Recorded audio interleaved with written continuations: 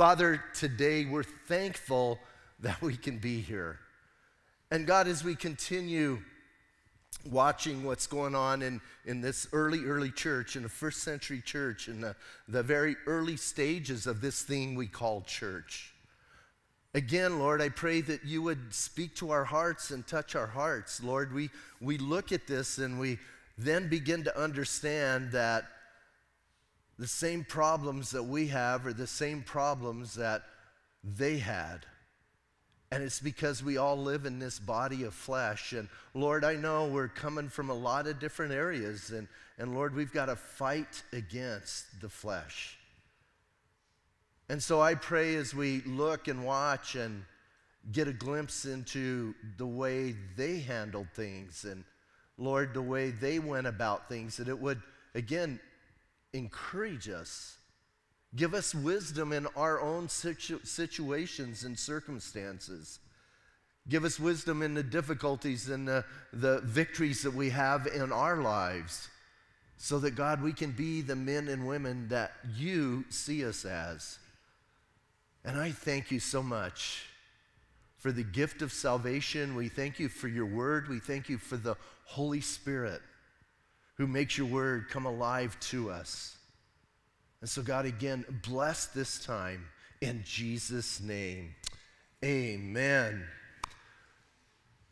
As we're watching the church, it is interesting as we think about the way that the attacks have come. Or we might even say it this way, the discouragement towards the church.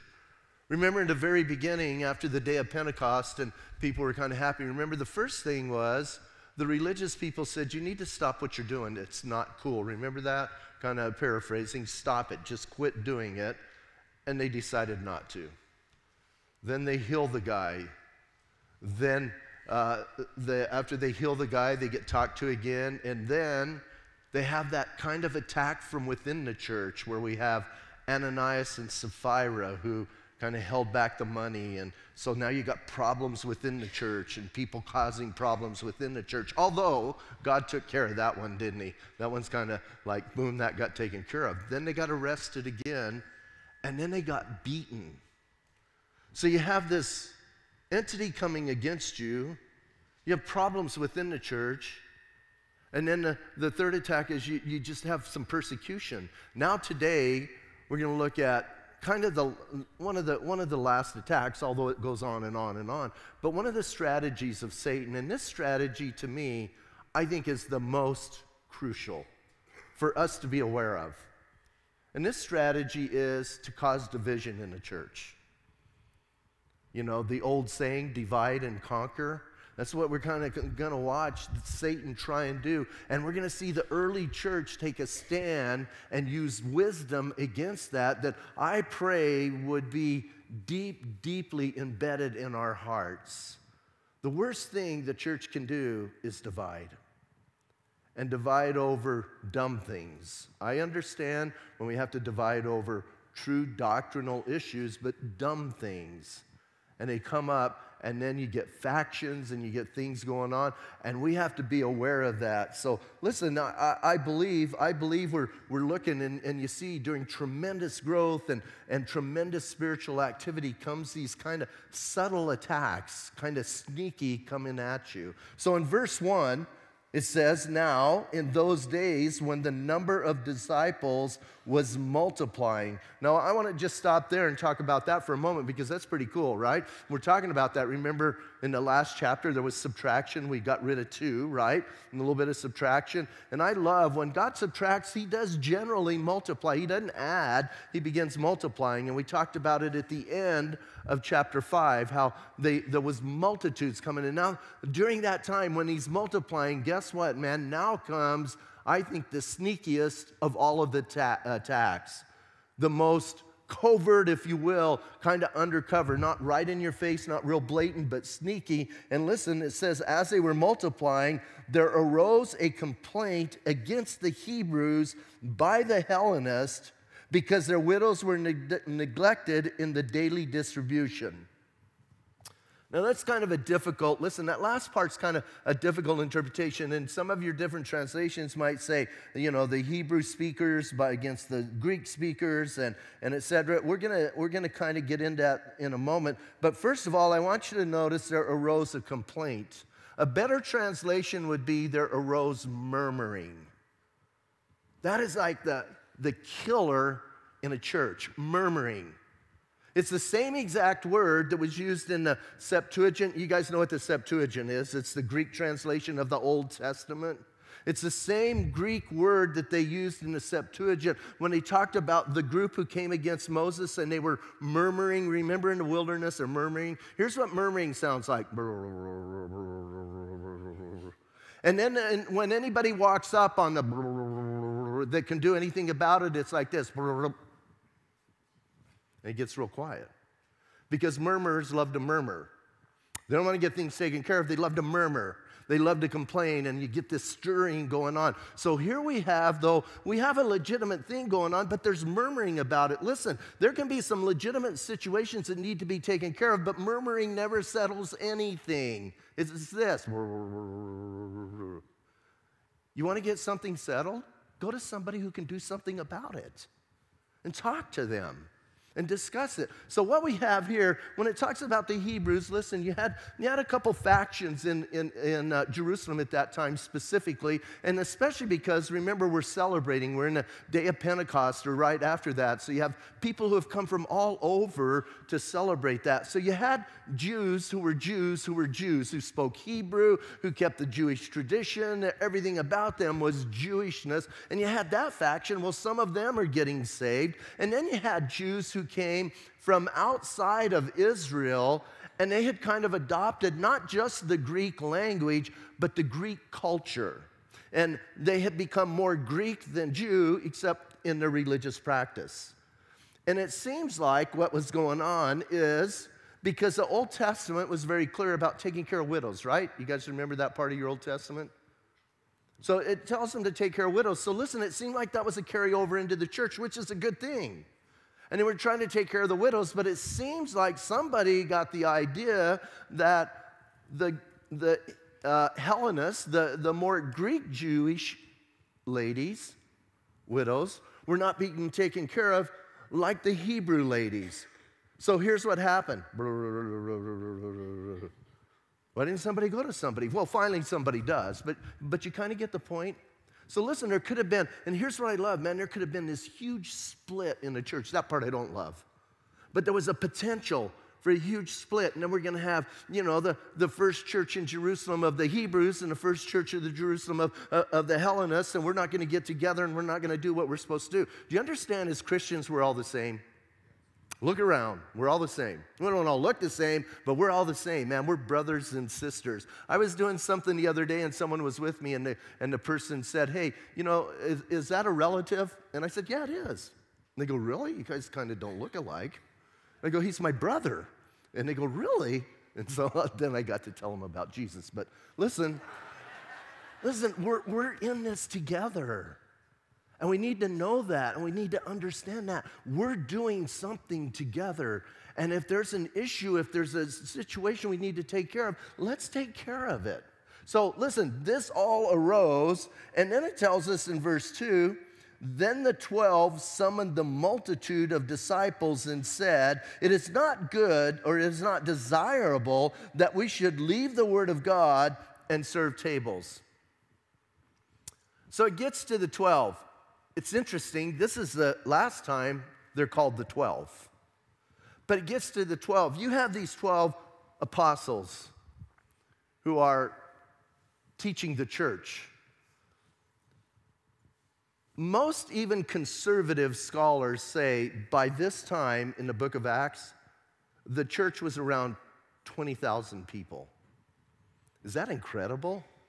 You know what we call that today, don't we? We call it a mega church, right? We look at churches, man, if a church hit 20,000, we're thinking, that's humongous. That's what the early church did in a couple months. That's insanity. So I have the 12 are ministering to all of these people, and they keep coming, and they keep coming, and they keep coming, and they keep coming. You know, sometimes churches are criticized for growing. What is a church that's growing supposed to do? Listen, if you're a healthy church and you're growing, which we should be, and we're growing, and people go, you're getting too big. We were accused of that a couple times. And I said, well, what do you want us to do? Lock the doors? Sorry, you can't come. We don't want you. And they're growing like crazy. And so here's what the apostles do, man. I love their wisdom. They get the people together and go, you need to understand something. It's not desirable, nor is it a good thing for us to leave the ministry that we're called to wait on tables. Now, I want to make something clear. They weren't saying we're above waiting on tables.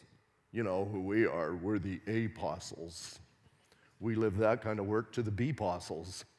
You know, I mean, listen, they weren't in any way even insinuating that. Here's what they're saying. That's not our calling. Our calling is to teach the word. Later on, we're going to read, they say, we can't leave praying, studying, and giving out the word. We can't leave that to do this. If we don't do what we're called to do, the church is going to fail. But listen carefully. If somebody doesn't do what they're called to do, the church is going to fail. This is all called serving. Listen, all of us, no matter what we're doing, we're serving the Lord. I serve the Lord through a teaching ministry because that's what God has given me. That's what He's called me to do. Some serve the Lord through singing and playing instruments. Some serve the Lord through children's ministry. Some serve the Lord through greeting and ushering and getting people seated. Some serve the Lord, and I could go on and on and on and on in different ministries. But listen carefully. We are all serving the Lord and serving the church and causing the church to be healthy and growing. And if any of us aren't doing what we're supposed to be doing, we're not going to have a healthy church. Here's a kind of a cool thing to think about. Do you remember when Jesus walked on earth? The stories we have in the Gospels. Did He have a limp? I don't think so. Didn't mention it, did He? Did He have a palsy arm that didn't work? No. Have one eye blind? Ear that fell off? Nose that doesn't work? I'm being a little crazy, huh? Well, if His physical body didn't do that, why does His spiritual body tend to do that? You see, the body of Christ often has a palsy arm or a limp or an eye that's not working. Listen, we're in this together. And we need to see that the Word of God is spread, but in that Word of God being spread, that we're going to read about at the end of this, we need to all be doing our part in order for that to happen. There's only one way that's going to happen, and by us being the body of Christ. So here's what these guys say. You need to understand something. We know our calling. We know what we're called to. We're called to give the Word of God. You know, and it's a shame when that doesn't happen. Listen, you watch churches and you watch ministries, and when they get away from giving out the Word of God, what happens to that ministry, man? Bad doctrine creeps in, strange things creeps in. So let's think about this for a moment. What was the strategy of the enemy here? It wasn't just to split the church. His strategy was, if I can get those apostles sidetracked from what they're really called to do, I can destroy this church before it ever gets going, because the Word of God is not going to get in the hearts of the people, and they're going to get messed up. So I'll just get them waiting tables. And the apostles are filled with the Spirit, and they go, hey guys, that's not what we're called to do. There are some here called to do that, but we're not called to do that. We're called to give the word. And you know, I think that's a lesson for all of us. We need to understand that, because some churches, they want their pastor to do everything, or pastors. You guys need to do everything. You're the professionals. I've heard that. And I'm not very professional. So that's kind of a bogus statement. But listen, you guys, no. The work of the ministry is all of us, right? My main job, according to Ephesians, is to equip the saints, listen carefully, to do the work of the ministry. So these guys are going, man, if we do that, things are going to get messed up. But here's what I love. They know the solution. So it's not desirable for us to leave the ministry that we're called to do somebody else's ministry. Kind of keep that, kind of translate it that way. That's not a good thing, and it's never a good thing. Listen, if you do somebody's ministry and a ministry that you're not called to do and you're not gifted to do, you know what's going to happen? I guarantee you, you will burn out. I read all the time about Christian burnout. Where I don't ever read about Christian burnout is in the Bible. All these guys are serving. Do you ever read Paul's little autobiography there in 2 Corinthians where he talks about the things he did? And he never went, man, I got so stinking tired, I took a sabbatical. He didn't even know what a sabbatical was, poor guy. But why didn't he burn out? Because he was doing what God called him to do by the power of the Spirit of God, and you can keep going. You're like an Energizer bunny. You go and you go and you go. That, again, that doesn't mean that you just work people to death. So then, listen, then they called them together, said, it's not desirable that we do this. Therefore, brethren, seek out from among you 7 men of good reputation, full of the Holy Spirit and wisdom, who we may appoint over this business, but we will give ourselves continually to prayer and the ministry of the word. So once again, they emphasize that's what we're called to. And you know what? I watch some people, and you know what? If you're not praying and studying, you're not going to give the ministry of the word. You may get up and give a good speech. You may get up and be a good communicator, but if you're not praying and studying, it's all for naught. It's useless. There was a Calvary guy a couple years ago. I was on an email server thing, and not Hillary's, but a different one. Sorry. Just slipped. Oops. So this guy, wow. I really hope that doesn't go on the radio, but anyway. So this guy, he's talking, and here's what he said. This like broke my heart. Here's what he said. I just finished teaching, one of the last books of the Bible, so I taught all the way through the Bible. And this is what he said. So I don't have to study anymore. Yeah, thank you for gasping, because that's what I did. What do you mean? This is probably the 4th time maybe that I've taught through Acts. Maybe not 4, maybe 3rd. Do you know I'm studying it more now than I was when I first started? Because I want to get more in depth. I want to learn more. And then here's the thing. Every time, I would like right now to stop and go back and start in chapter 1 again, because there's some things I picked up that I left out of chapter 1, so we should just restart. And that's what I feel. Now, on the flip side of that, I heard Chuck Swindoll. You guys know who Chuck Swindoll is, right? Great Bible teacher. I heard Chuck Swindoll say this. I study more now than I did when I first started. And see, and that's what these guys are saying. We can't leave that, because if we leave that, listen, Satan's thing is, if I can get those apostles sidetracked, I can bring in false doctrine, I can bring in false teaching, no one will know, the word of God's not getting in people's hearts, no one's going to have discernment, and I can get that and I can ruin the church. And they're going, no way, man. We are going to give ourselves to that. And then they say, pick 7 men from among you. Now, I got to be really honest. When I read this, and then I read the estimates of the people, 20,000 people, I think 7 ain't enough, right? I think, man, why just 7? You need like 247, You need a lot of people, but pick 7 men. And then here's what I love. He gives a criteria, and by the way, when they talk about serving tables, that's a word we get deacon from. So we might look at this as the first deacons, although some people disagree that it's not, but I kind of think it is, because they're serving tables. But listen, it says, therefore, brethren, first criteria, seek out from among you 7 men. The first criteria for somebody to serve as a deacon is they must be born again. From among you, right? He lets them know that. They got to come from among you. And that's important that we understand that. Now, some of us are going, well, duh. Well, some churches don't look at that. They just pick people, by maybe their personality, by maybe their bank account, by maybe other things. He says, no, the first criteria, they got to be from among you. Then, let's look at these criteria, because I think they're good criteria. And then he says, from among you, and then they have to have a good reputation. You see, I think it's important that they have a good reputation in the church, but I think also in the community. What do the people in the community think about that individual? Whenever we recognize a deacon, and our whole philosophy of that structure of the church is we look for men and women who are doing something, then we recognize them. We don't give somebody an office in hopes that they will do that. We see somebody doing something and recognize what God has already done in their life.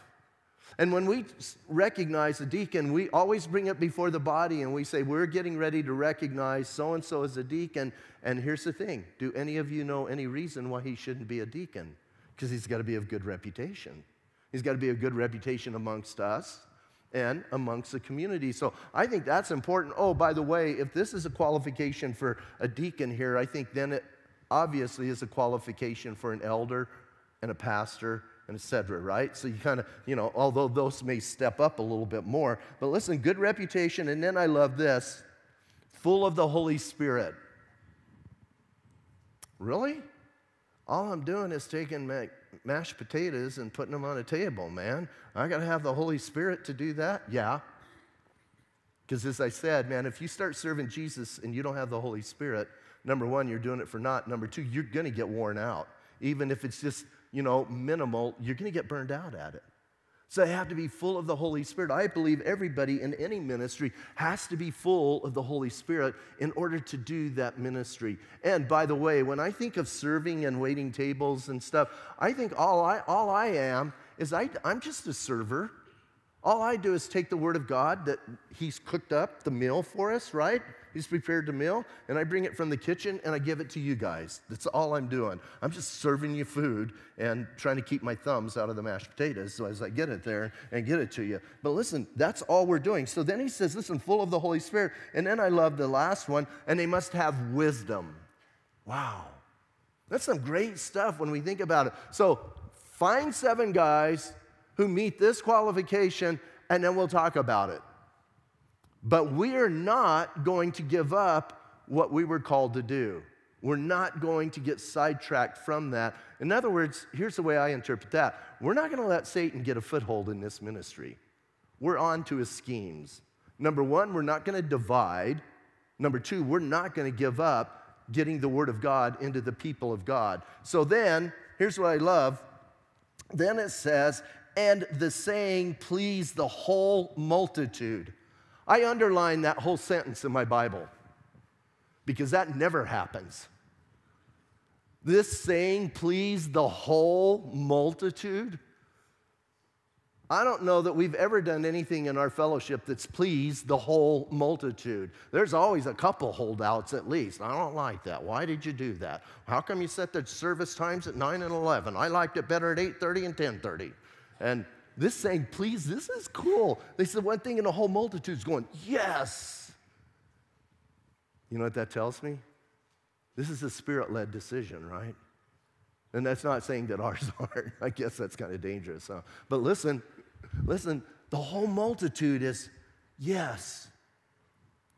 And then we get some names here. They chose Stephen, a man full of faith and the Holy Spirit, and Philip, and Prochorus, and Nicanor, and Timon, and Parmenas, and Nicholas, a proselyte from Antioch. Wow. Something peculiar about all of those names, I think. They're all Greek names. You see, the wisdom, if the Greeks are feeling cheated, the Hellenists are feeling cheated, let's make sure the Hellenists are over them. You kind of get what's going on? Make sure they're the guys serving so that we can, listen, I look at this, man, it just puts the fire out immediately, right? You choose 7, we're going to choose those 7, and whoosh. Don't you, I love when you see something kind of starting to escalate and build up, and man, there's about an explosion to happen, and somebody, by the through the power of the Spirit says some, gem of wisdom, and the whole thing goes whoosh. And it settles down. And that's what happened in this situation. I love when you get people like that around you. And you surround. I like to surround myself with people like that because I can tend to, like when it gets almost ready to explode, just light the fuse and watch it explode, and that's not a good thing. So you need that person that can bring it down. And this one decision, man, diffused everything and calmed everybody down. And I think part of that wisdom was the guys they chose. Now, most of us know Stephen, and part of Luke including this, I don't think was so much to give us a thing on church government and giftedness, a little bit. But part of it was he's making a transition from talking about the early church to getting to one individual, Saul of Tarsus. And Stephen is a hinge on which he's going to turn that. The rest of this chapter and all of chapter 7 is about Stephen and how Stephen influenced a young man, Saul. But now that's a little trailer for the next couple weeks. So you keep coming. So you have Stephen, a man full of faith and the Holy Spirit. Don't you love the idea, full of faith? Wouldn't that be great on your tombstone? Every time I read this section of Acts, I think, that's all I want. You know, if I have a tombstone, I'm planning on getting raptured. But if I don't, all I want is full of faith in the Holy Spirit. That's just a great thing. You don't need to know anything else about me. He was just full of faith in the Holy Spirit. And Stephen, then we know, the first martyr. And then we have Philip. You know, Philip is kind of one of my heroes. And here's the thing. It doesn't seem like Stephen and Philip continued on in this ministry of deaconing. It seems like they were more evangelists, right? Stephen's out. Well, Stephen's got just a short ministry. He's just got a tiny ministry. But Philip, man, remember, Philip is the one who flew from one place to another without an airplane, right? You guys know his story? If you don't, we'll read it. But like, I think, man, Philip, what a crazy ministry that guy had. And then the rest of them, we don't even hear about them. But they all have Greek names, and the last guy is very interesting. Did you pick up on that, Nicholas? And did you hear what it says? Nicholas was what? A proselyte from Antioch. Nicholas was not even a Jew who was a Hellenist.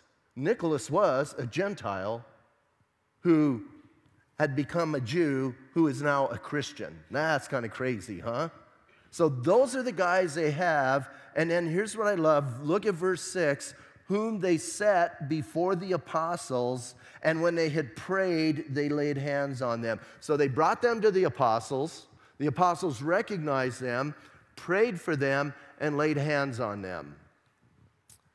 I think we need to understand a little bit about that, because I believe a lot of people have a misconception of laying on of hands. Laying on of hands, in some circles, people act like power goes through that. You know, I'm going to put my hands on you and power is going to come. That's kind of crazy. I've been to those meetings. I've had hands laid on me where the person laying their hands on me starts trembling and moving, and I'm just thinking, I'm a pretty stubborn person. Have you guys noticed? And they start doing that, and they're wanting me to do something, and I'm thinking, ain't going to happen, man. That is not going to happen. I'm not going with the game. And then I'm so stubborn, man, if something started happening and I started, you know, gyrating, or I felt power like coming out the bottom of my feet, I surely wouldn't tell them. Just ain't going to tell you. That's not what laying hands on is all about. Do you know why the apostles laid hands on him? For one reason. We're identifying with these guys. They're part of the ministry. We want you to know, as apostles, as leaders, we identify, we put our hands on them and identify with them. Remember in Exodus, I don't know what chapter, you guys find it. Read the whole book for homework.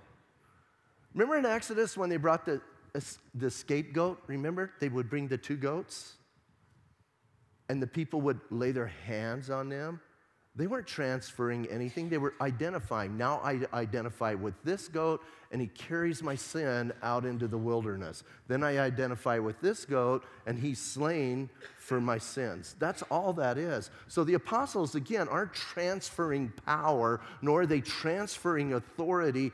Here's what they're doing. We identify with these guys. They're part of the ministry. I kind of like thinking of it that way, better than some, you know, kind of mystical stuff going on. We identify. So here's what the 12 did. We identify with these 7, and we identify with these 7 to do the ministry of serving the tables. That's what we called them to do. Now check out, man, verse 7. Then the word of God spread, and the number of disciples multiplied greatly in Jerusalem. Saints, when the church is being the church, you know what happens? The word of God spreads. It spreads. I look at this like a mist going through a city. And as the church is being the church, and those who are called to serve are serving in the areas they're called to serve in, and the places God has placed them, it just starts permeating. Here's what kind of blows my mind. This is one of the first time where he said the word of God spread. It started going out from this church. Why? Because people are doing what they're called to do. And now the word of God is spreading, and it says now the disciples or the number of disciples multiplied. We got more multiplication on top of multiplication. Now I remember in school when you multiplied something and then multiplied that multiple by another multiple, that you're really kind of getting some big numbers, right? Crazy stuff is going on, and they're multiplying greatly in Jerusalem. They're still in that entity of Jerusalem. They're supposed to go out, and they will, but they're still there. And then this is one of my favorite parts. Check this out. And a great many of the priests were obedient to the faith. Excuse me? What just happened? Where were they holding their meetings? Guys, remember? In the temple courts. In Solomon's colonnade, Solomon's porch. Who's hanging out in the temple the most? Priests, right? They said there was an estimate of 8,000 priests at that time. Remember, they would go and they would have certain times where you serve for a month and then you're off for, 8 or 9 months and serve for a month. Well, you have these priests, and these priests are walking by these crackpots every day, listening to him say, Jesus died and he rose again on the third day. Jesus died and he rose again on the third day. What was their message? Jesus died and he rose again on the third day. Hey, what are you guys talking about? Jesus dying and raising again on the third day? Why do you guys keep talking about that? Because that's what we're all about, you see. We're not worshiping a dead person. We're worshiping a live person. And Jesus rose on the third day. These priests have got to be asking their people over them, hey, what's going on with this whole Jesus raising again on the third day? Can we get his body and shut these guys up? No, we've tried. We can't find a body. Wow, that's interesting. So you can't get a body going, so maybe those priests start talking to each other. Maybe he really did die and raise again on the third day. If he died and raised again on the third day, and now these guys got 60,000 people showing, 60,000 people coming and listening to him. And we know that, man, just, a couple months ago, Pete's in a courtyard with this little girl who comes up and says, are you one of them? And he goes, no, I'm not one of them. Now this guy's blabbing and blabbing. Maybe something really happened. And then when they go in to change the showbread in the temple, what was the big thing about going into the temple, I think, at that time? You go in and change the showbread. You know what was going on in the temple? There was this curtain in the back. Do you know about the temple? You had the holy place, and then you had the most holy place, right? Where the Ark of the Covenant was. And what separated them? A veil, right? A curtain. Well, you know what was going on then, don't you? Remember when Jesus died? What did it say? The curtain was ripped from the top down. Now, I don't know that you could, tell that, but you go in there, every time you go in there, there's that tear. That whole thing is ripped bad. And those guys keep talking about Jesus, and that's ripped. And they talk about Jesus, and that's ripped. And now all of a sudden you got priests going, wow, maybe he really was the Messiah. Now you got some real revival going on, huh? Did you read that? Many of the priests are now becoming believers. Remember the last couple times I said, how did Luke know what was going on in those meetings that he wasn't part of, nor was Peter and John? They'd kick him out. Maybe some of these guys were, right? So you got now the priests joining in. Here's my conclusion from these 7 verses.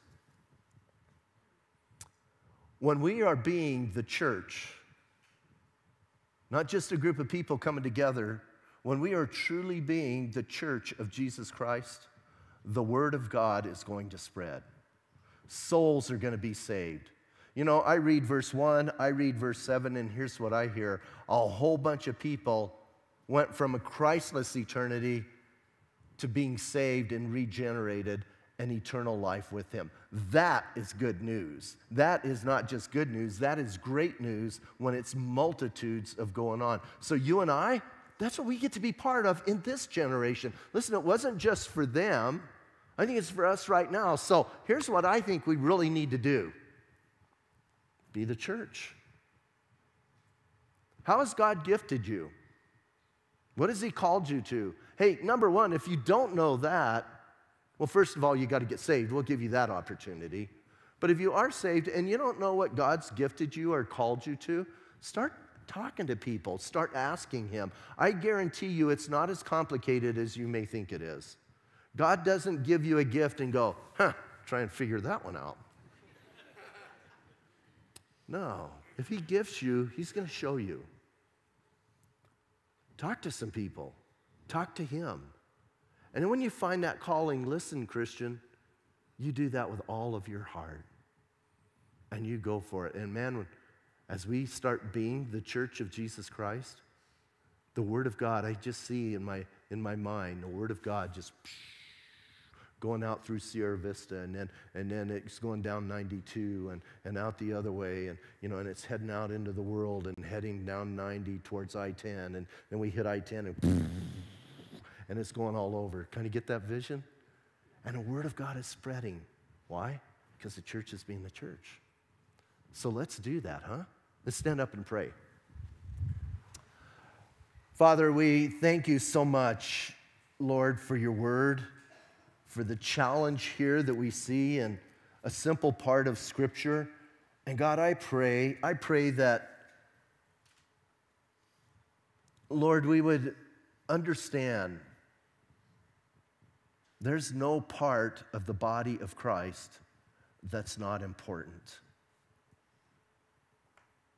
As a matter of fact, when you speak about it in Corinthians, you talk about, hey, some of the most important parts are covered up or unseen in our physical bodies, and we know that's true spiritually. So I pray that, first and foremost, we would find our gift and then use our gift, whether it's public or whether it's private. But God, that we would do it with all of our hearts. And we would see your word spread throughout Sierra Vista, our county, continuing on into the state and the world. Lord, we want to see multitudes coming to faith in Jesus Christ. That's what we want to have happen. So, Lord, I pray that you would encourage our hearts through this message, through these 7 verses, and empower us to do that ministry that you've called us to do. And I'm going to ask